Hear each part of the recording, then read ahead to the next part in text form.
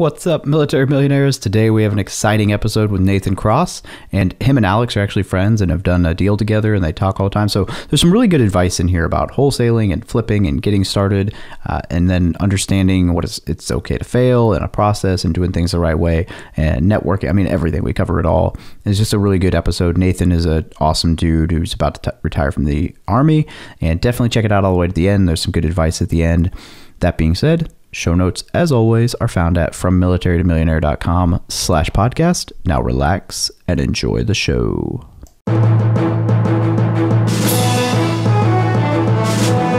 You're listening to the Military Millionaire Podcast, a show about real estate investing for the working class. Stay tuned as we explore ways to help you improve your finances, build wealth through real estate, and become a person that is worth knowing.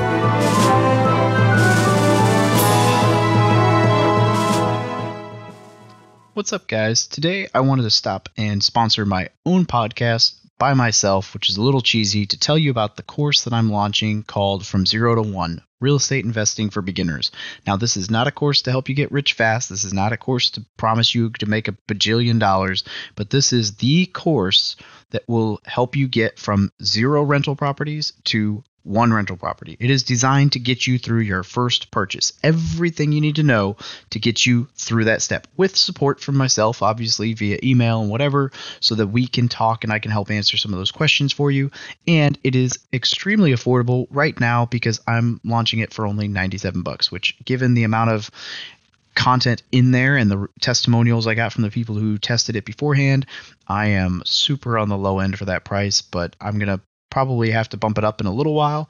But for now, to test the waters and see exactly how many people I'm able to help with this, I want it to be extremely affordable because I want to help service members and veterans get their feet in the water. So if you are interested in learning about rental properties and you just want to learn how to get your first one, and then there are some bonus episodes in there to help you advance past that. But if you really just want to know everything you need to know to buy your first property without screwing yourself over, this is the course for you. Go ahead and check it out. The link will be down below in the show notes. And back to your episode. What's up, Military Millionaires? I'm your host, David Pere, here with my co-host, Alexander Felice, and our guest, Nathan Cross, who is a first sergeant getting ready to retire out of the Army in Fort Bragg. And he's done a little bit of flipping, wholesaling, including wholesaling one to Alex, I believe. If I'm incorrect on that, then you're both lying to me. So anyway, Alex, I still haven't figured out what I'm supposed to introduce you as, so go for it. Give yourself something good. The one and only. Yeah, Alex the Hair Felice and Nathan Cross. Welcome to the show, buddy. All right, thanks for having me on, man. Yeah, brother. Tell us a little bit about yourself. So from what your intro is, I'm going to retire here, officially retire in October. So I've been in the Army now 19 plus years. Done a ton of deployments, ton of training. I mean, I spent 11 years in 160th SOAR, same thing as Eric Upchurch. I'm sure some of your members know him. Different battalions, but same kind of overall unit. I'm sure I was probably downrange with them a couple times and just didn't know it. And then, spent most of my time at Fort Campbell, close to Missouri, which is great for my wife because it's 4 hours away. So close enough, but far enough away not to have family always up in our business. Then Hawaii. Apparently, I think we were there at the same time. I was there from like 14 to 17-ish, some change after that. And then to Fort Bragg, where I'm going to hang up these boots because it's time to move on before I'm completely burnt out and too old and too ragged to do anything else in life. Broken. Broken. Yeah. Luckily I've survived a lot of stuff. So, that's kind of it. I mean, for real estate stuff, I kind of, fell into it at Campbell, having a house. My house is kind of like a hover and hold area, if you'd like to call it, because I was a single dude. I had a son. He was there pretty often, but it was a 3-bedroom house, and kind of like house hacking before it was kind of house hacking, or at least I knew what the term was. And guys were crashing at my house, paying a few $100 a month. Either they're trying to get out of the barracks or trying to save cash, because I was trying to tell them save some money, stay with me for a little while, let that BAH kind of kick in. Or guys, worst case scenario, guys were getting a divorce, so they needed a place to crash, lay low for a little while, either on the cheap or not at all, because I was in that same situation as them. But luckily I had a house, so I didn't have to hide out anywhere or bunker down. I just went to my own house. And then I just want to make sure that we all know that buying a house is not a good risk mitigator against divorce. No, because unless you buy it prior to your marriage, you're safe. Well, and that even depends on the state.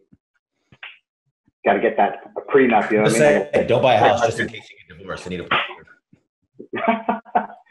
So yeah, and then kind of was just like that. The guys were kind of crashing and saving money, and then just squirreled away a bunch of stuff. We had a couple houses before because I lived at Campbell for so long, and sold all those and was too scared to do any real estate investing in Hawaii just because of the prices. And I was very naive, and I didn't do a lot of reading, right?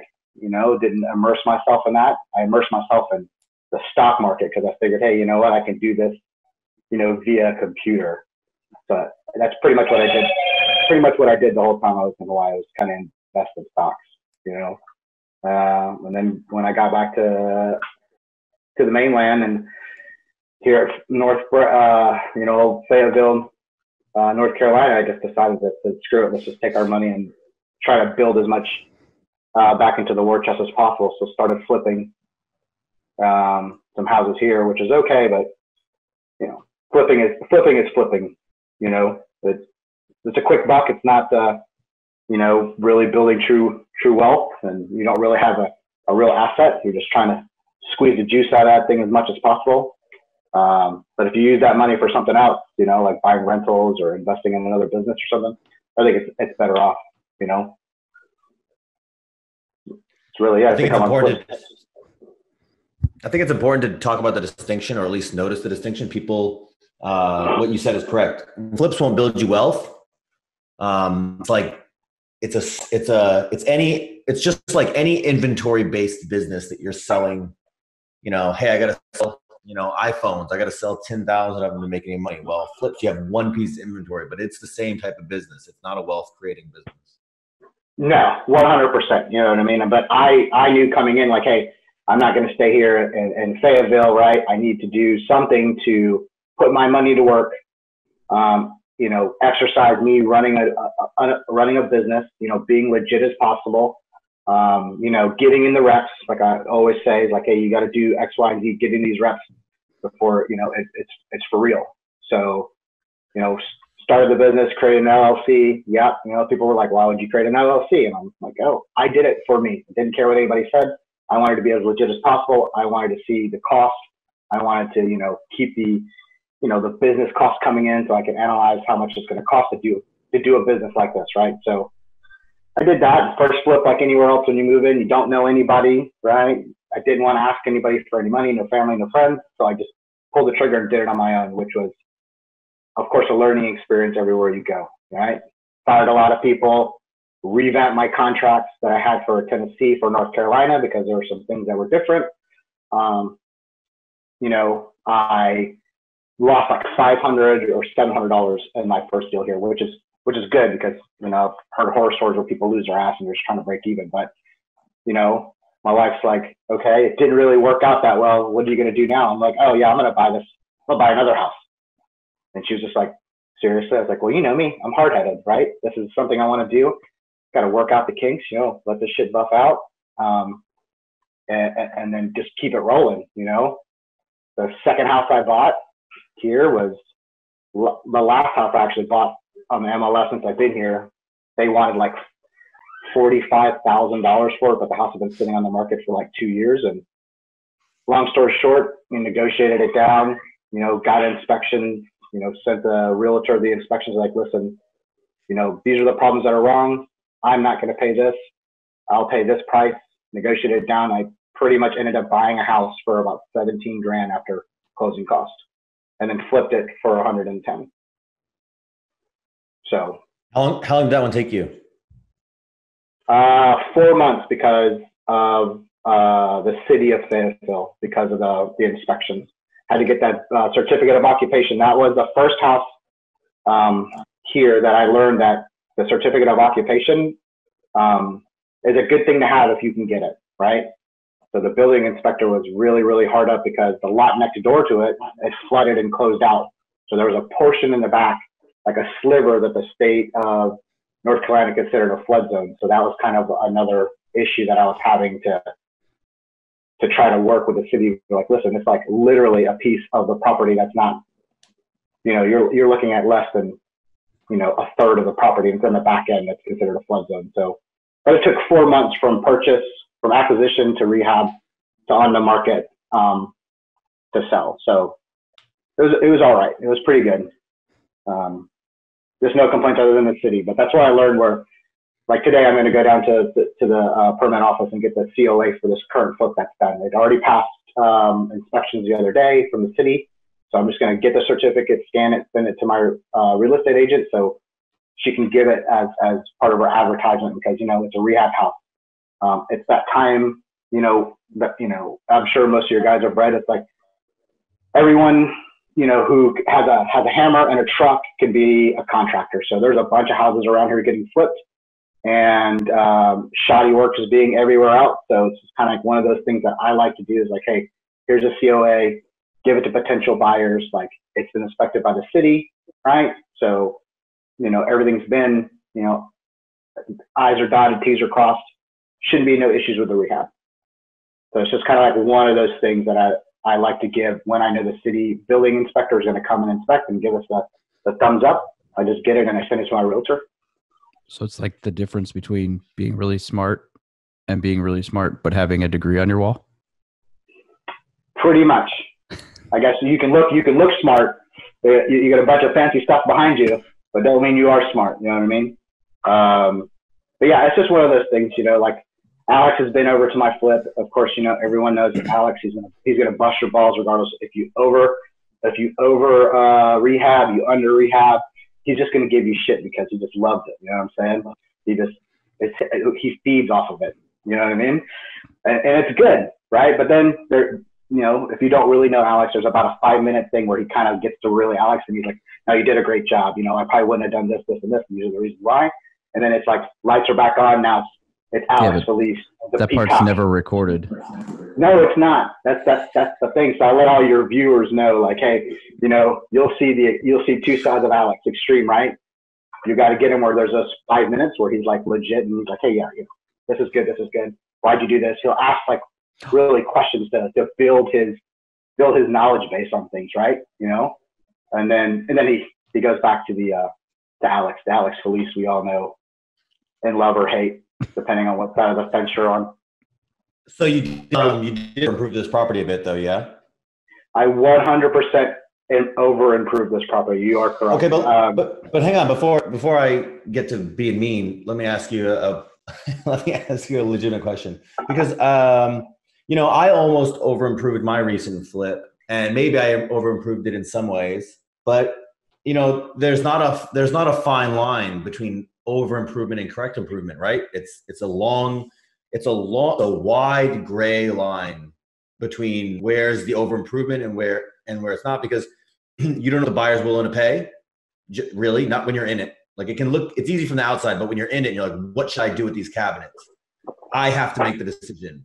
What's going to sell the best and still be cost effective? And it's not usually like, oh, I'll pay an extra $50. It's like, well, I either got to replace the cabinets and spend $300, or I can paint them and pay $1,200, right? It's a big gap. And I don't know. So I say all that to say, okay, we agree that you over improved that property, which that being said, it looks really nice, right? It looks incredible.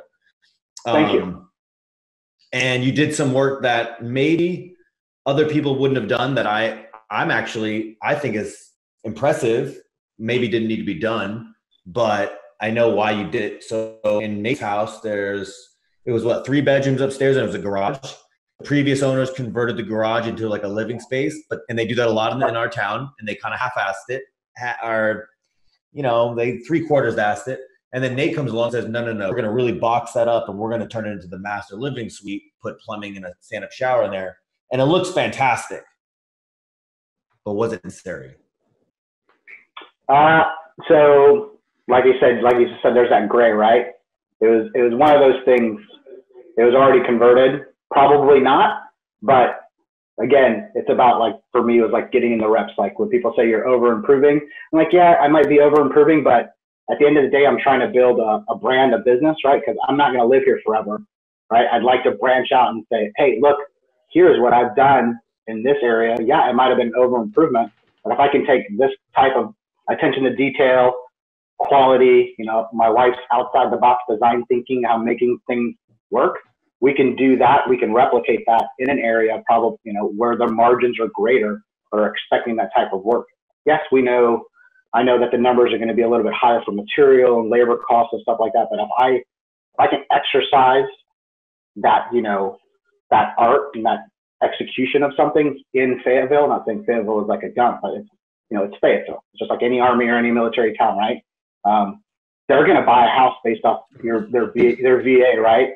And a really good test is around military people because, you know, there's a good percentage, about 90%, you know, like they're young, they're bougie, they want the nice thing, they want the shiny thing, so give it to them, right? The neighborhoods aren't like you see on TV, but if you can turn a good product and you know it's going to 90% of the time it's going to go to another service member, right?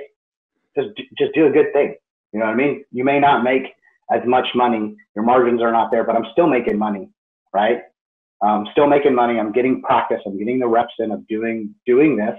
So at the end of the day, I think it's the long game, right? I'm going to do this. I'm going to do stuff like this. I might as well get the practice on doing it the right way the first time, deal with contractors, deal with the city, learn permitting codes, all that kind of stuff now, right? So that later on down the road, I'm a little bit more well-versed in it. So that's the way I look at it. It's all the long game. Everything I'm doing is for the long game. I don't care if I don't make $30,000 a rip. You know, it's okay. It's fine. You know what I mean? Quality of work is what matters to me. You do seem like you're trying to convince yourself pretty hard, but I feel you. Convince myself. Well, you know, you heard me say it, man. Nobody's going to believe in your hype until you believe it. So I'll believe in my hype. I'll believe in my hype all day. I'll be my biggest cheerleader next to my wife. You know what I mean? But you know, I got little Nate in my truck at all times. You know what I'm saying? So he's my biggest critic. You know, the little bobblehead doll that sometimes shows up on my Instagram feed. You know, with the disheartening hard face because he's always angry. So you know what I mean? It's just one of those things. I gotta believe in what I'm doing before anybody else does. I like that. It seems like how Alex lives his life. I believe in myself at all. I'm astounded you guys all believe my nonsense. That's what gives me energy. Yep. So Nate, you said at the beginning when you first started, you lost a little bit of money, and now you're going to make some good money. So kind of tell us, what are some of the lessons you learned between that first and this one? That is it just the deal? Is it the market different? Is it the way you approach contractors? Like, can you give us some specifics on process changes that you know made a difference? So it's always going to be the contractor that you have in your corner, or contractors, right? It's always going to be that way. They're the ones that are kind of, you know, you have to fire and forget. Like, you know, contractors are always going to be the hinge-pin, because if you have a great deal and they piss away any margins because of errors on their work or their guys' work, you're paying double the cost, right?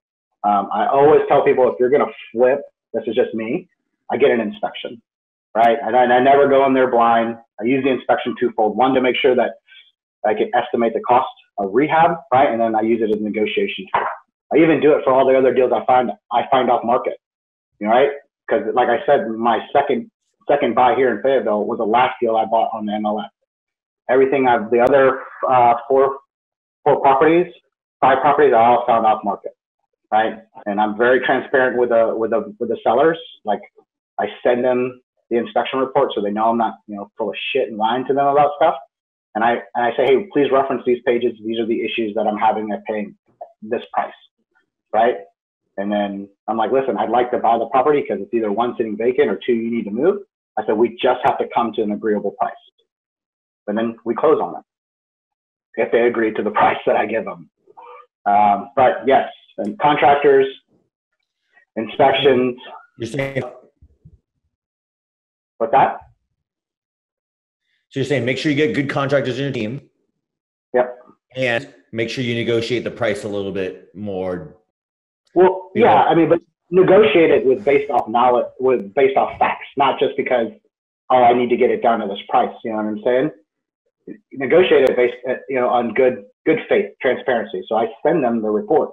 I don't want them to think like, some random dude that called me 2 weeks ago, got my number off the public records, right, or off some server, off some platform, is a swindler, a con artist, right?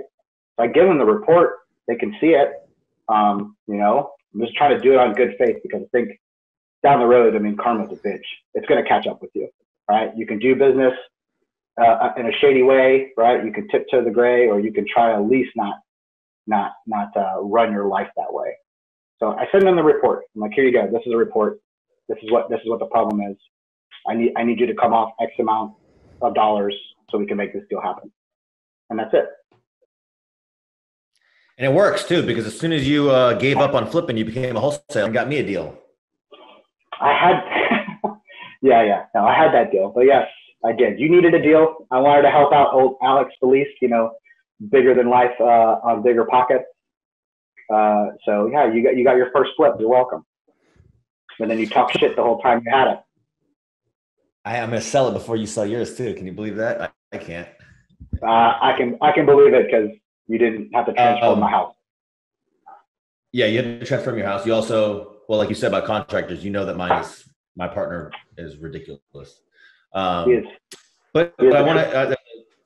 There's an actual point I wanted to make in there, in that a lot of people focus on, say, one of the three sides of real estate: acquisitions, rehab and management, or sales on the back end, the retail side.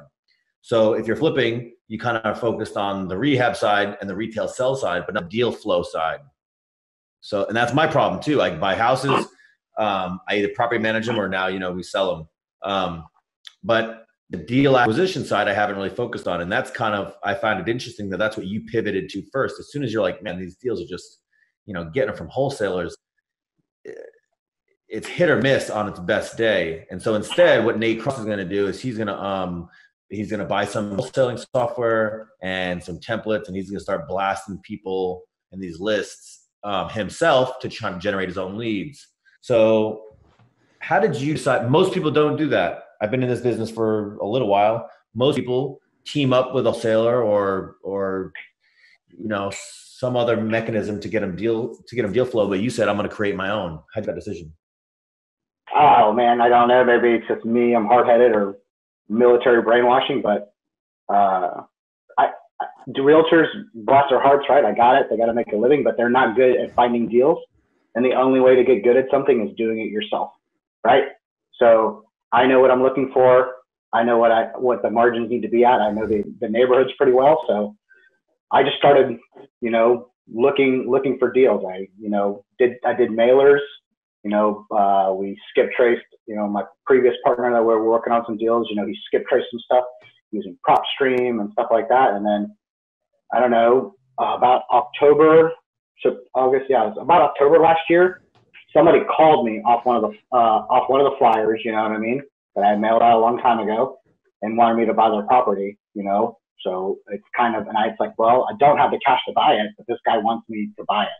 He wants it done. So I was like, well, there's a couple of investors, that have reached out to me. So I just kind of, hit them up, sent them some pictures, sent them some, numbers of, some data for them to kind of make a decision if this is going to work or not, again, because I look at the deal, whether I'm going to buy it or not, is what is it going to take for me to buy the deal? What are the numbers going to look like? Again, it's getting in the reps, it's practice, analyzing the deals, right?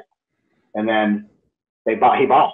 I didn't have to do anything, right? And again, I didn't mark it up like a lot of traditional wholesalers are doing. And then plus this guy knew that I was flipping in Fayetteville. So my numbers, my rehab cost, right, my projections were pretty close, right? May not have been perfect because he's got his own contracting crew that has done all his flips for him. So I know his numbers are probably a little bit on the cheaper side, but I try to get my numbers to be very conservative, right? Because at the end of the day, I look at it as, okay, I can make the numbers work where I can still make a little bit of money. The investor makes money, right? Everyone's happy, everyone gets paid. and it builds kind of a customer-based relationship. You know, you can do repeat business with people, right? Because at the end of the day, that's all that matters. So that kind of like struck the light bulb, like everyone says in your head, like, oh shit. So I've been in Fayetteville now a year and a half, flipping houses. How many deals did I pass up on that I could have made, you know, a few $1,000? Because again, not marking it up 10, 12, you know, $13,000, $15,000 like a lot of wholesalers around here do, right? No, nothing against them. You know, it's like Alex told me the first time I met him, you ask for all the money all the time. So I guess that's what they're doing, waiting for somebody to tell them no. But I just was like, well, you know, if they're good investors, they're going to know the numbers are skewed. They're not going to call back or not ask me if I got any properties, because that's pretty much what I did to every wholesaler that sent me a deal where their numbers were off. Yeah, I think took them out. I think there's a definite balance there, because yes, you always want to ask a price, right? Like it's like saying, you know, you don't put your own price on your head for like speaking. Let people tell you, you know, like don't limit yourself. But at the same time, I agree. There's a couple a couple wholesalers in the area that I work in that have sent me deals before, and I'm like, you know, I ask them like, is this really what you think, or is this like your, you know, whatever? And if they're like stuck on it, I'm like, yep, I'm not like, and if it's like, you know, if it's one time, okay, whatever. But if they send me 2 or 3 deals where the numbers are, you know, legitimately, I can look at it, not do an analysis and know, wow, that's terribly off. Like not even close. You're trying to sell me.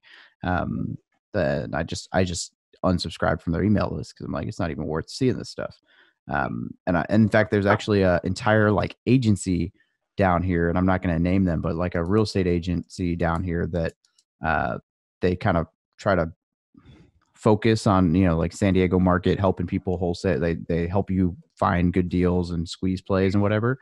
And they sent me a couple things, and I was asking people around, and yeah, it's very obviously like super high markup, super aggressive ARV, and you're like, not even a chance, man. Like, does your renovation not mention that it includes adding 3 bedrooms and another bathroom and like 2,000 more square feet to this house, or what am I missing here? Are we buying the patch of land next to it? Like, what's, you know? So it's, yeah. So I think there's definitely a line there, right? Like, you don't want to undersell yourself by any means, and you do want to ask for what you're worth, but at the point of still being transparent enough that people will do business with you. Because the guys who will spot that, not to say that I'm one of those guys, but like the guys who will spot that like that are the guys that will do multiple deals with you if you're good. Like Alex will call you on your shit, and then you'll never work with him again if he's like, well, this guy's full of crap. Yeah, there's a wholesaler who recently made so much money on me that I decided I'm going to pay somebody to do wholesaling full time. Yeah. So now he's got a competitor, and he lost it. Yeah. So it's like, hey, look, you can make a little bit of money on me, and we can all go forward happy, and I'll buy a bunch of deals. Or you make so much money on me on one deal that I just decide that I'll compete with you, and I will. Competition's good, right? It'll breed out the weak, right? But I noticed, like, you know, the deals are always hit or miss. You know what I mean? I had a good couple weeks run recently. You know, it's kind of like took a few months of reconnecting with people. You know, trying to stay up, and the follow up is key for acquisition, right? I'm sure I'm not the first person to say it. Sure won't be the last person to say it. But like acquisitions, you've got to follow up. I know Alex, he thinks my method is very crude because I don't use like a platform base. I'm old school, right? I got a book, got a bunch of little yellow tablets on there, right? Little sticky notes. And then I just call them. It is crude, but guess what? That's just me, right? It's the way I roll. You know, transference. I write some information down. You know, hopefully it goes somewhere in the back of my brain, and it'll click back up. But a lot of the follow-up, a lot of things is follow-up, right? Is going and following up, and just kind of, you know, building some type of rapport with them. Any type of rapport, you know what I mean? Just like yesterday, go ahead. I was just say, maybe you could turn your crude method into like a compromise. So before we went on the Marine Corps recruiting system, the new computer system that automated all the CRM and everything, they had PAC cards, and what they had little, just like note cards, right? Like index cards. They had like lines on them. You filled them out, but you could do essentially, instead of writing in your journal, you could do index cards, and you could just have like a file folder that says January, February, March, April, whatever. And then you just stick it in the month that you're supposed to follow up with them. So that'd be a way to somewhat automate what you're already doing. So you still get the benefit of writing it down. You still get it on your journal or whatever, but then you stick it in the month you're supposed to follow up. And then at the beginning of that month, you pull it out and you're like, oh, let me follow up with this guy. Because you're going to, although I agree handwriting is great, I also agree that you're going to miss people. Yeah, I probably am missing people for sure.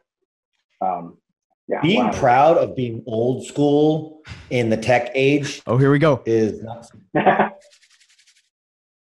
I'm just saying, somebody had some technical first world problems this morning. You know what I mean? Sometimes technology is. I still drive a horse to work because I'm old school. Listen, no one's going back on the prairie, Alex. All right. Well, my point is, when's the correct way? I don't use a phone. I send letters only because I'm old school. When does it just become, hey, look, Nate, you just haven't taken the time to build a habit of putting your notes in digitally somewhere? When does it become Nate's fault? You didn't know you were getting in the hot seat on this podcast. Well, I mean, so it does. So I actually used a VA, right, to do some of the text messaging stuff on a platform, right? And guess what I did? I set up a Google page for him, like, you know, a little drop the folder. He updated all this stuff, and he put anything that showed up as a lead for me to follow up. It went there. But then I reverted back to the book, right? So yeah, I use technology. Just can't help it. You know, just go back to that book, because I can take that book with me everywhere. I don't have to stop, get a Wi-Fi signal, or hook up to my cell phone. You know, there are some benefits. Yes, very crude, very rudimentary. But right now, I'm a one-man band out here, just trying to get as many deals as possible. Even though, like, you know, this will probably be the flip that I'm on right now will probably be my last flip in Fayetteville, due to the simple fact that I'm going to move to the St. Louis area. So I've been really focused on acquisitions, finding deals for guys like Alex and Alex's team, and a couple other investors that have reached out to me personally that want to invest in Fayetteville. So, I mean, I might as well make a little bit of money to rebuild that war chest. So, you can get one of those tablets they have now where it's a tablet, but you write on it and then it takes your handwriting, turns it into print, like type, and it uploads it. I got the version 1 down from that, right? Because you know what I mean? I'm bootstrapping it. I say all this. I'm a handwriter too a lot of times, but you know, for actionable things. I don't use it for like follow-ups or stuff that I'm going to want to type or whatever. I use that for like, I don't know, like outlines or like laying thoughts on paper. When I'm like outlining something or laying thoughts out, I often prefer to handwrite, but not if it's something that I'm going to like, not if I'm outlining like a blog post where I'm going to end up writing it anyway. Yeah. Well, like I said, there are some stuff I got. Yeah, Google Keep is awesome. Hey, Nate, you mentioned St. Louis, and I want to take this moment. I want to take that as a segue to talk for David and I to talk about the thing in St. Louis. Oh yes, good job. Point. Look at that. What a great co-host or host of this episode. I might as well be the co-host today. Alex knows the guest and he's running with it. But I'm happy to have you on my show. Hey, so for those of you listening who haven't heard yet, May 29th and 30th in St. Louis, we're doing Veterans REI Live, which is the first ever military real estate investor conference. It's going to be kind of like you can think of it as like a job fair. We're going to have speakers from every niche, from personal finance to large multifamily syndications, networking, BRRRR strategy, fix and flip. I mean, everything, right? And all the guys that are going to be speaking, or girls, are top notch. I mean, we've got like, for example, finance is Doug Nordman, which is the military guy. And if you don't know anything about military finance, like, he's the guy. He retired 17 years ago in Hawaii and has taught surfing for free since then. Multifamily syndication, we have some very, very, very large people involved. I mean, Alex is speaking. I don't know why I'm speaking, but I am. No, I'm just kidding. But Bill Allen, the guy putting it on, you know, the behind it, and the guy's made millions flipping houses and wholesaling deals. So very legitimate crew of people, and it's going to be all nonprofit. I mean, I paid for my own ticket to go to an event that I'm helping to host, which is probably unheard of in the conference world. But the point is to, you know, do nonprofit and help pay for help donate to charities. But really the point is to help you guys get involved in real estate investing. So if you're interested in learning, this is the place to go. St. Louis, May 29th, 30th. Yeah, everything he said, I agree with. Because you're gonna be there to talk. Got it. He is. We're gonna be roomies. I already bought our room. Look at that. Hopefully it's more than one bed this time, right? Yeah, I bought 2 this time because my wife might come one night. So that way she has a bed while Alex and I snuggle. That's good. For those people who don't know, David and I shared a room at we stayed together at BPCon and FinCon, right? Yeah, but BPCon was the one you booked the room on. I booked the room and I only got one bed. And I thought, I'm curious, right? Because this is a military podcast. So all my military people. Don't act like it was planned. You didn't mean to. It was the morning of. You're like, no, it wasn't planned. She's like, hey, we're in this bed. I get in there. There's one bed, right? And I was like, well, I couldn't don't complain. care, whatever. That's how I was. I was like, I didn't think twice about it. I think the first night we threw a pillow in the middle, and I think after that it was like, whatever, come and go. You guys did Rochambeau for Big Spoon. And so I'm curious for anybody listening to this podcast if they would be deterred. Military people. That's why I was like, whatever. Like me and David are both in the military. Like sharing a nice bed in a hotel room with a dude is still like one of the least gay things that I did compared to all the stuff I did in all the sleeping arrangements we have in the Army. I don't know. I didn't think that much of it, but apparently it's a big deal. No, it's funny to joke about because it was like, intentional, but like whatever, man. I also have some can I self-plug? I have some boudoir photos of David on my blog at the Choice. The BP blog. I think I've seen them posted a couple different places. Yep, there it is. Hey, Dad, let's play with the new camera. I know, right? There we go. Today's show is brought to you by Audible. Audible is offering our listeners a free audiobook with a 30-day trial membership. Just go to audibletrial.com/militarymillionaire. Now, why Audible? Audible content includes an unmatched selection of audiobooks, original audio shows, news, comedy, and more from the leading audiobook publishers, broadcasters, and entertainers. I listen to Audible every single day on my commute to and from work. Now, to download your free audiobook today, go to audibletrial.com/militarymillionaire. Oh, man. All right. Hey, so Nathan, all right. So you mentioned PropStream, and I think do you use Lead Sherpa?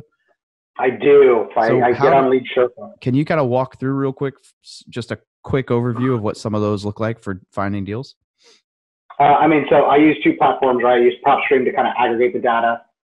You can really niche to what you're looking for based off bedrooms, lot size, stuff like that, ARV, you can really whittle down the list of what you pull from PropStream, right? I take the data that I'm looking for from PropStream, I put it in Lead Sherpa's little file folder Excel, right? And then I drop that into Lead Sherpa, and then I pay the cost of skip tracing plus the membership to text out. So Lead Sherpa is supposed to be able to, be in compliance with FCC regulations and all that stuff to text people.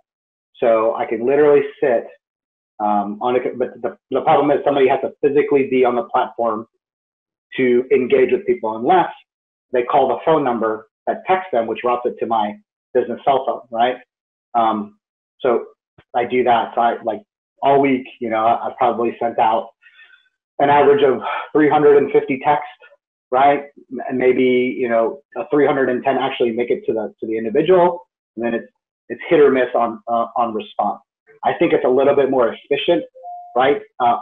Again, my opinion, right? Because I'm in the Army, I'm going to school, trying to get my PNP, trying to do my real estate license for Missouri. So I just okay, this is the fastest, easiest way for me to kind of send out as many text messages, right? Big funnel system in a way, and get some responses. Either, I've had people go tell me, fuck you and all sorts of other worse shit, right? But and then you can just go ahead and click do not call, because there's a feature on there. If they tell you don't call me, I'm not interested, right? You click the do not call, there's a priority, there's a qualified lead button, right? And it's these numbers.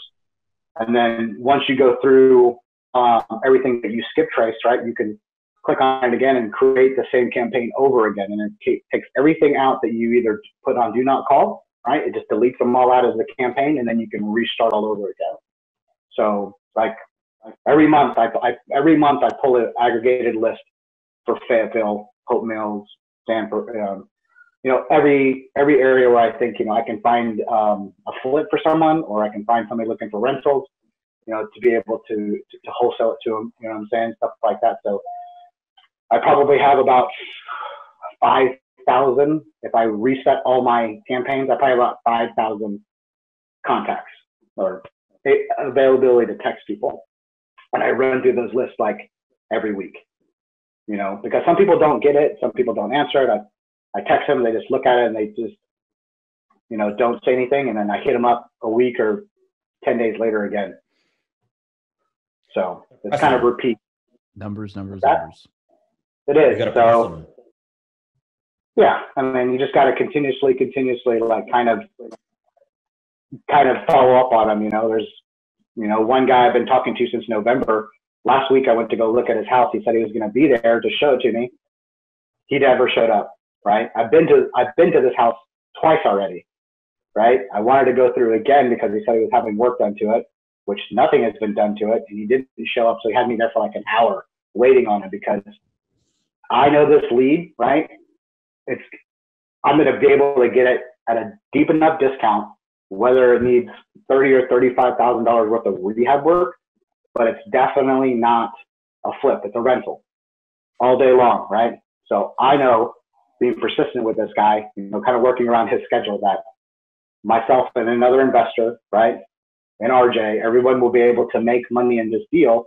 But I just got to stay kind of persistent with this guy, be on his schedule, but that's the only thing when you're out there looking for deals. And I think that's probably like the biggest issue, not really issue, maybe problem or lack of time, is that, people don't always have enough time to look for deals. So they kind of want somebody else to do it, which is fine. I get it. But people have to understand you're going to pay for that deal at a premium, right? But again, don't be a greedy person. The numbers have to work for everybody, right? Transparency, like, hey, this is what the average ARV are, because I use Upstream and it prints out a CMA, right? And then I just don't use that CMA. I do, but then I verify that the data I'm getting from the CMA by the addresses. I get on Zillow, I look at, is this really like a comparable, right? Because it just blankets the neighborhood. What year is the house built? How old is the house? 1 car, 2 car garage. Does it have this? Does it have that? You got to start looking at the data that you're given, and then I highlight everything. Like, okay, this is good, this is good, this is good. And then that's what I use when I try to present the deal. You know what I mean? Like, okay, but then I always go look at the deal first and figure out, is this going to be a flip or is this going to be a rental, right? And then it just depends on what the deal is, where the numbers are at, who I need to call. I'll call, Alex's guy, RJ, be like, hey, listen, I think this is a great deal. Come check it out. I send him pictures first. It works on his schedule if he can come look at it in another later date, and then he comes and looks at it. And I try, most of the time I already have it under contract. Easy. Easy-ish, but yes, easy as Alex would say. Simple. No, that's good. And I'm actually sad you're going to leave because, you made money. More deals. Yeah, you made money. Well, I mean, like I said, I'll be in another market, right? You can't just not invest in Fayetteville. Fayetteville is great, but I think, the market I'm going to is going to be as relatively comparable-ish to Fayetteville. I mean, I've already been looking for the last couple of years. Fail without that was like the most generic sentence I've ever heard. It's so military. As relatively generic. Yes, very descriptive. Yeah. Was it orientated towards the systematized? What's the other word that they all anyway? Oh, they'll say, well, we'll behoove you to behoove. There we go. I used that yesterday in a brief, and because I couldn't think of a better word, and I almost slapped myself. Like it just came out, and I was like, I stopped. I literally I said it, and I just stopped. It was like, and then finished my sentence. Yeah, hopefully it'll take a few months for the government brainwashing to wash out, but I'm sure there'll be times where I'll have Tourette's where it'll come back out. So Tourette's, yes, and that's what I call it. But yeah, man, that's pretty much about it. So don't know what other questions you or Alex have for me that I'd love to answer. Because since you guys are the first time on the podcast, pop the cherry, you know what I mean? This is your first podcast? Oh yeah, pop the cherry and everything. The biggest military podcast on recording right now. I don't know. On recording. Nate, you'd be nothing without me. You know that? You're so welcome. I mean, I'm really awesome to be on the show. Well, yeah. I appreciate that. I mean, only because you introduced me to him. So actually, we should have Nate Ross on. I said, nah, I know that guy. He's not good. It was. Well, like I said, as soon as I logged into Zoom and then everything started happening, I seen, Dave Pere. Nope. Who said I see Alex? I went, motherfucker. This is great. Oh yeah, I didn't even tell you that. Did I even tell you that he was going to co-host? No, of course not. I know that you told me one time. I haven't been warning people. No, it's good. I'm like afraid they're not going to show up. Like, there's a good possibility. Oh, wait, I'll have to answer real questions instead of just talk about myself. Shit. I mean, I'm not that bad. No, you're not. I know. And Nate knows me, so well, that's why I didn't even mention it. And then I told Scott Trench you were going to be co-host, and although, hey, I'll have to edit this out now because I started saying it. So I was going to tell you that we may not do Wednesday night because he realized how late it was his night, and we'll have to reschedule. But so editor, please take that part out. No, but yeah, I mean, it's good. Alex, like I said, when I met Alex is just like probably anybody else who's ever met him. Just you kind of emailed some questions or he saw you post something in Bigger Pockets and he responded. Of course, he leads with, which I always see that he leads with his episode on Bigger Pockets.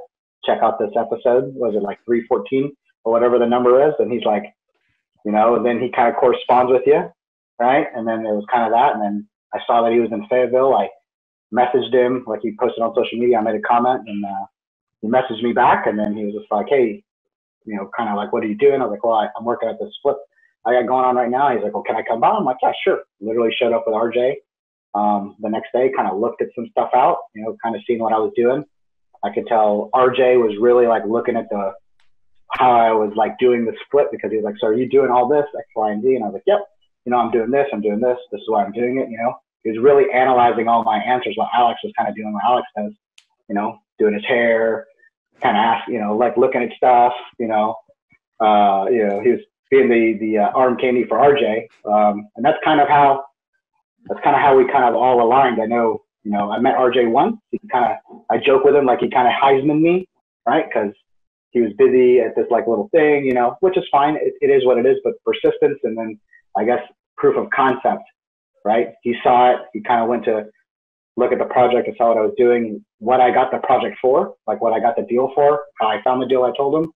So, it kind of worked out. And then, I found Alex and Rod's investors a couple deals, including Rod's uncle, right? A good rental deal, and it's been like that ever since. They're like, hey, can you? So I find the deals. It kind of sucks first. They're going to see the deals or they're going to hear about the deals first, but then we blanket it out to everyone. You know what I mean? Who's ever in the stable of investors, like, here you go, here's your shot. You take it or leave it, and that's usually it. You know what I mean? Yeah, this is interesting. There's an interesting dynamic here because what happens is new people, they come in and they say, they're going to hear this and be like, man, I need to find Alex in my town, or I need to find Roderick in my town. And that's partially correct. But like you said, you had met Roderick maybe a year ago or 8 months ago or something like that. And so twofold. One, you should 100% be networking online because you just don't know who you're going to meet. Me and David met online. No, we didn't. We didn't at FinCon. We met because I was at a real estate meetup at FinCon and we got kicked out of the pool for drinking Corona. So then we smuggled all the Corona into the award ceremony and got drunk. That sounds like some place that you'd meet me. If that was happening, I'd be there for sure. Yeah, that's exactly what we did. No, but it was good times. But Nate and I meet online, and Roderick and I met 6 years ago. And so all I'm saying is, like, Nate met Roderick, and Roderick meets a ton of new investors, and he's got a business to run. So he's not the, let's see if this guy's legit or not, because 99% of real estate investors, wholesalers, flippers, whatever, they're not going to stay the test of time. And so Roderick uses me as kind of the filter to who should we screw around with and who should we ignore. And Well, what I'm trying to say is, first, you should be reaching out to people in your area online all the time, because you don't know who you're going to meet. That just, people are different.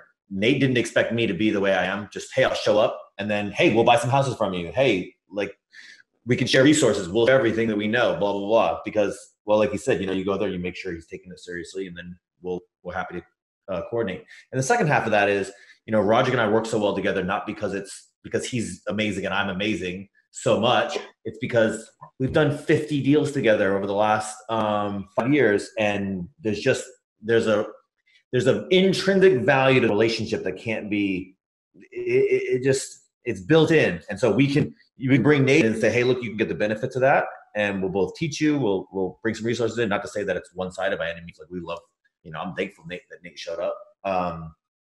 But that goes for other people too, where if you think you're going to show up and it's just going to be some unicorn investor or contractor is going to drop in your lap, it's most likely not the case. What's really the case is you should find somebody who's on their way up with you, and you guys grow together. And then you start bringing people in as you increase your legitimacy. But like Nate had, right? He was messy in his first few deals, and mine too. So I'm not saying, like, I didn't meet right till the fourth deal, my third.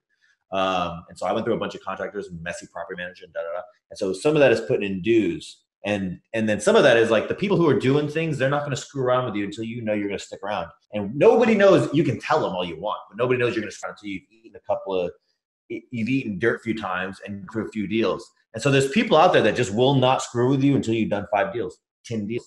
Some people, it's like, call me when you have 100 units, right? Like the players that you just. So all I'm saying is, one, Nate, like Nate said, it's a long game. That's why him and I get along so well, because we share that. I never play for 2 years. I always play for 40. And certainly, it's always a networking thing, and it's showing people, I'm sorry, I'm rambling. I know there's this bit about finding mentors about trading value, but I think it's less about trading value and more that showing people that you're a good investment. And so that Nate shows up and says, hey, Alex, look, I'm not screwing around. Let's hang out. I'm the real deal, and I can bring value to you. And I say, yeah, value is good, but also, hey, look, I can spend my time on this guy. It's not wasted time of mine. Not because he's making me money, but because I like to see him succeed. And I know that if I sink some time into him, he will. And so somebody who's looking for handouts, even if you could provide value, if they think that the time that they spend on you is going to be wasted, nobody's going to bother. So anyways, that's good. Like from a coaching perspective, right? If you give somebody, like if someone comes to you and asks for advice, right? They're asking for your time and you give it to them. If you turn around and you execute on that and make it happen, then there's a good chance that relationship will continue. But if you ask somebody for advice and they give it to you and they give you some pointers, and then 3 months later, you've got a whole bunch of reasons why you didn't accomplish it, they're not going to give you their time ever again. Like that's the reality. And I'm not going to use examples here, but there have been people in my life who I've asked for advice or whatever, and then, turn around. And there was a point in my life where somebody, in fact, it was Doug, told me like, yeah, the reason that so-and-so still talks to you is because every time that you do that you guys meet, you do X, Y, Z. And I had never even thought about it that way until I started kind of coaching people and helping people out. And all of a sudden I'm like, oh yeah, absolutely. The people who don't listen to anything I say or have excuses for why they didn't do it, like that don't actually take the advice or, like it's whatever. So it's being a good investment and being someone who actually like tries. Like it's amazing how much just trying things will work for you in life. Oh yeah, for sure. Well, I mean, it's just the same thing. Like, it's proof of concept for everything you do, right? Like, so I didn't ask for anybody else's money when I flipped my first house. It's like, why am I gonna do that? Like, let me get proof of concept. It's kind of nice. You know what I mean? I of course I share it on social media and like, stuff like that. And then people are like, oh, what happens if you fail? I mean, so what? I fail. That's a real part of life, is failure. Like social media is what I think is a great platform, right? You can share ideas, you can post pictures, but then there's a good percentage of people that are just faking the funk, right? It's all persona, it's all fake, right? People are like, oh, well, you shouldn't post this on social media. What if it fails? Like, I don't care if it's going to fail. People are going to find out regardless, right? Let me be upfront about it. You know what I'm saying? And that kind of drove a couple of people that I've known for years that I've served with, like a buddy of mine, Jimmy, he invested on that townhouse deal, right? He's just like, hey dude, I'll give you I'll give you 50 grand, right?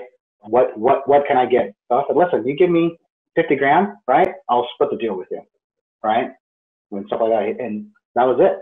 You know, of course, I treated him like any other business partner transaction. I sent him receipts, sent him the budget tracker. I sent him, updates. And he was like, oh, dude, you don't have to do that, man. We know each other. I said, nah, I have to do it like this because it's muscle memory, right? I just got to treat it like a business transaction, stuff like that. And he was like, okay. And, he's getting ready to go back overseas right now. And he's like, hey, listen, after we cashed out on this deal, I was like, do you just want to hold on to the money? He's like, nope, I don't have anything in the pipeline. I said, if I did, I would have paid him out his profit, right, and kept his money and rolled into another deal, but I don't have it. You know what I mean? The guy, he's just one of two investors that I know that I've known forever. And they're like, listen, we'll invest in you, right? Because we know that you're going to execute what you say you're going to do. And if it doesn't go well, right, that you're going to make sure that we recover our funds first before you pay yourself out. So that's how they know how I am, right? So, and that's kind of how I'm going to move forward with all the other deals. When I get to St. Louis, is that, I think I've got enough jelly to where, when I start doing what I'm doing here in St. Louis, that, I can start giving preferred returns and not having to say, okay, you're going to get 50% of net. You know what I mean? I may have to start off like that a little bit, but I'm not going to give away the whole pie. But again, it's just rebuilding what I've worked here and in Clarksville and in other markets. Like Alex says, finding contractors and people that find you deals. My biggest hinge pin is finding contractors. It's always going to be that way. I think that's what I'm going to look for first, because in St. Louis, I know enough family down there that are all tradesmen. Guys are contractors, but that's what's really going to burn you down the road. Because I can find the deals, I can analyze the deals, I can project manage the deals, I can run the numbers. I need someone over there, because I don't want to lay any more tile. I don't want to lay any hardwood. I don't want to paint. I don't want to put up fences. I don't want to do any of that stuff. I can, right? I've done it on every single one of my flips here that I've done some type of rehab portion of it, right? But I don't need to be there all the time, because I need to be finding deals, acquisitions. That's the biggest thing that I need to be doing. That's where the most bang for my buck is going to be, right? It's good that you recognize doing the high dollar per hour tasks. It's not scalable to do the work yourself. So I will. I like your mentality on the failure piece, right? Because it's going to happen. And I totally agree with contractors and transparency and all that. For those who heard me mention it earlier but don't know the full story, like, I'm under contract to get rid of a house I was going to flip right now, and I'm going to take a 50% hit, assuming I don't get my money back out of a contractor. But I'm going to sell my appliances back. So I'll be 61,000 in, and I'm under contract for 31.9. Contractor, some crappy things happen. It is what it is. Fail, move on, whatever. Not my best deal by any means, but it happens, right? And you just roll with the punches. Like, it's not going to stop me. It's not going to stop you. Like, stuff happens. So no, that's good, because you got to tell people the truth, because Alex has said it when we've been at his Deseret thing. Like, when people get their first deal and it's a home run, the illusion that it's as easy as people make it on TV or social media will skew every other deal after that. Like I don't think, I think they should definitely learn, like, hey, it's a lot harder than it is. They need to, personally, right, this is the way I think, is like, I need to know how to rehab properties, right? That's what I did. I lived in Clarksville. It's like, I rehabbed my house, I added a mudroom, added a den, put the hardware for it. That's just me, right? I just need to know something about rehab or construction, right? Which is great, because that's going to lead into what I'm going to do in St. Louis is, buy into a property management franchise, because, when you study for a real estate course, it tells you, property managers need to know some type of rehab, file, codes and stuff like that. So it kind of fell out. But I think if you don't know maybe it's just the military mentality, right? Like, you don't know what you don't know because you have never done it. Then how can you expect to supervise or manage people, that are doing these not lower level works, but other tier jobs in order to meet the whole objective, right? So if you don't know what people are doing underneath you or who you're managing, how can you be effective to make sure they're doing it right? You're just going on their word, which is great, trust but verify, right? But if you don't know what you don't know, you can't make sure it's right. So that's the way I look at it. Don't overestimate. Yeah. Does Alex really still call it desert rat? Yeah, I think that's what he tags it at when he does it. Yeah.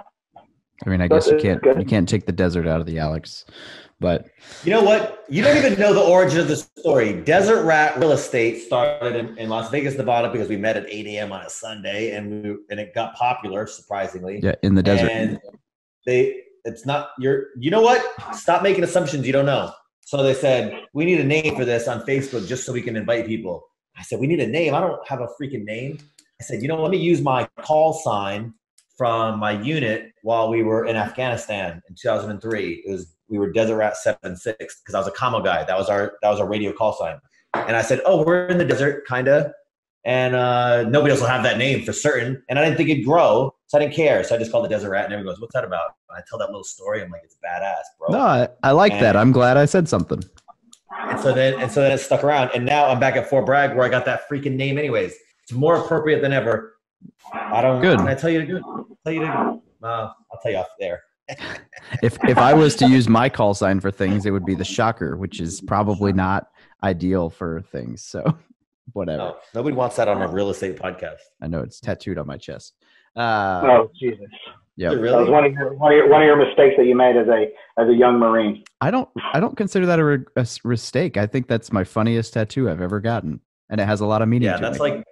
That's like the 50-year-old chick walking around with its tramp stamp. Yeah, but I don't care. Nobody sees me shirtless unless I'm at a pool, and if that's what they're watching, then hey, good on them. All right. So if an E1 or E2 was to walk up to you asking for you for advice, Nathan, you had just a moment or two to give it to them, what would you tell them to get started? I would tell them don't go buy a car that you don't need, because that's like the biggest thing, right? You can't talk about anything after that portion, right? Because they're going to need transportation, they're going to buy it. But if they understand the concept of, hey, don't buy something that you need a car, I got it, but do you really need that car, right? The smart ones that have ever worked for me directly, if they can figure that portion out, get a car that works, but not that brand new BMW or that brand new Ford F-150, right? Those are usually the ones that grasp a little bit of financial understanding, right? And then I tell them about all the dumb shit that I did. Not really dumb, but I just didn't put my money to work faster, right? I never, you know what I mean? So that's usually, I tell them, don't buy that car. That's it. If they understand that portion, they can execute that. I think they'll usually come back for a little bit more money advice. And then I give them a little bit more, but I tell them all the things that I did that was really stupid. Don't do this, right? I want you to be better than me. I want you to be smarter than me. And then, I've given a couple things about the TSP, putting money, doing something, fire and forget it, right? Stuff like that. But yeah, if they buy a car, like I had a guy in Hawaii buy a BMW. Like literally, I picked him up from a replacement. When they show up, and then I'm in Hawaii, so I bought an Island Beater, which is like a 2004, coupe BMW. I paid cash for it, right? They wanted $9. I paid them like $6,000. I was like, here you go, $6,000 in cash in an envelope, take it or leave it, right? So this, of course, this private sees this, and I'm like, listen, don't get this thing confused, bro. Like, I bought this cash. Like, I'm gonna sell this when I leave the island. I was like, if you want to buy a car, I said, I got no problems. You're gonna get my phone number. I'm gonna be your platoon sergeant anyway. I said, I'll take you on the island to go wherever you want to go buy a car, right? It's like 2 weeks, 3 weeks he's been in the unit. I'm working out in the prison gym, right, at work, and he walks by, and I'm like staring at him. I'm like, what did you do this weekend? And he's like, oh, I bought a car. I said, you fucking idiot. Are you serious? Who went with you? I put down the weight, just started grilling him. He was just like, oh shit. Right? He's like, oh, I bought a BMW. I'm like, you fucking retard. Are you serious right now? And long story short, he couldn't afford it. I took him back to the dealership, and I literally bluffed the dealership. Like, hey, listen, if you sold a private, an E2, a BMW, knowing he can't afford it, I said, either one, you make this right and you fix it, he'll buy a car here at this dealership, right? Or I'm going to go to JAG. I'm going to bring his contract. I'm going to blackball you. I'm going to get you blackballed. I said, I'll do whatever it takes right now. Started pulling out my phone, taking videos.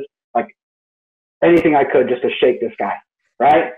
He's like, let me go talk to my manager. I was like, no, I don't want to talk to your manager. I want to talk to the guy that owns this dealership. How about that? As I have my phone out.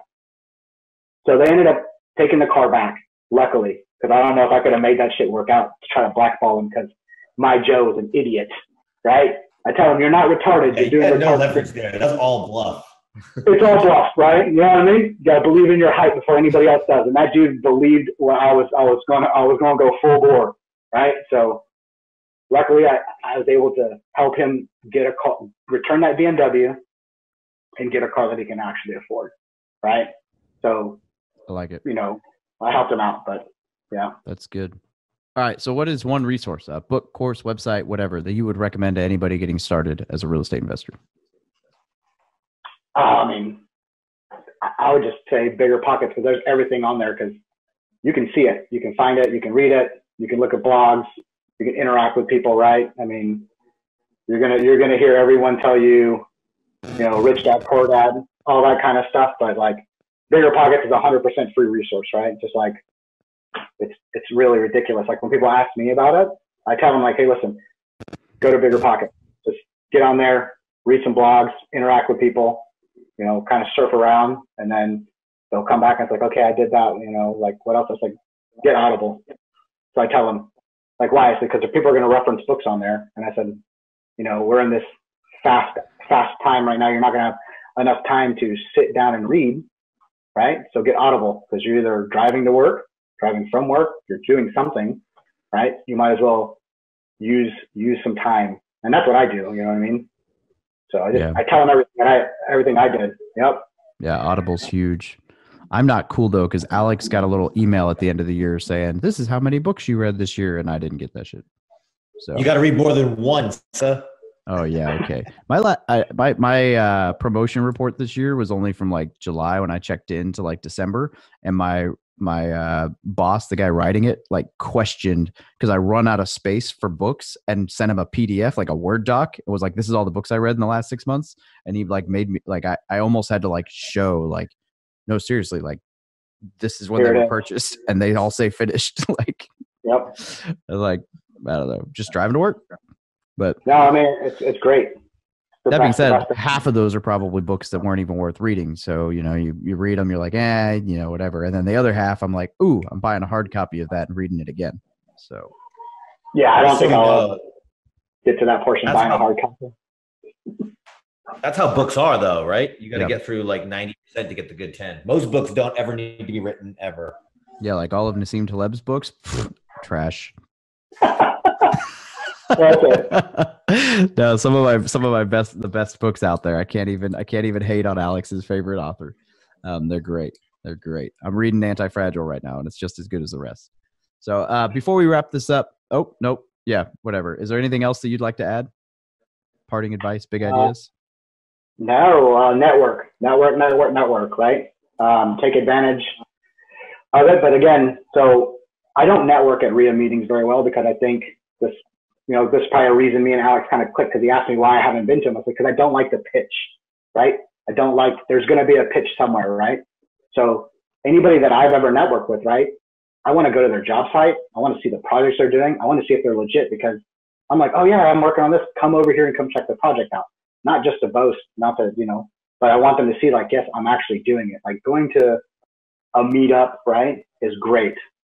But I think again, it's kind of, I don't think it's all facade, but I think there is a percentage where it's pitchy, right? You can meet someone there, right?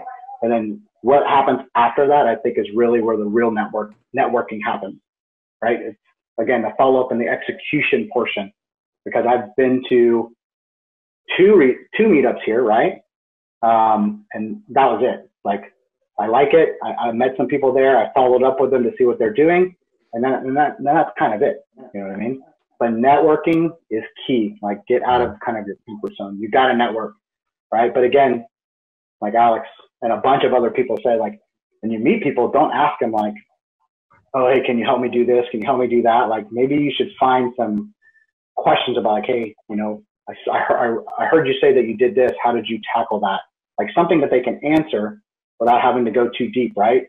And then, kind kind of like the mirroring effect. You know, you got to reciprocate what they're saying, but make sure when you ask them a question, it's like you're not giving away trade. You're not making them give away trade secrets. You know what I mean? Yeah. And figure to kind of stir the conversation because they want to talk about themselves, right? But figured a way to stir, you know, get the conversation to where they're going to ask you about something that you're doing, right?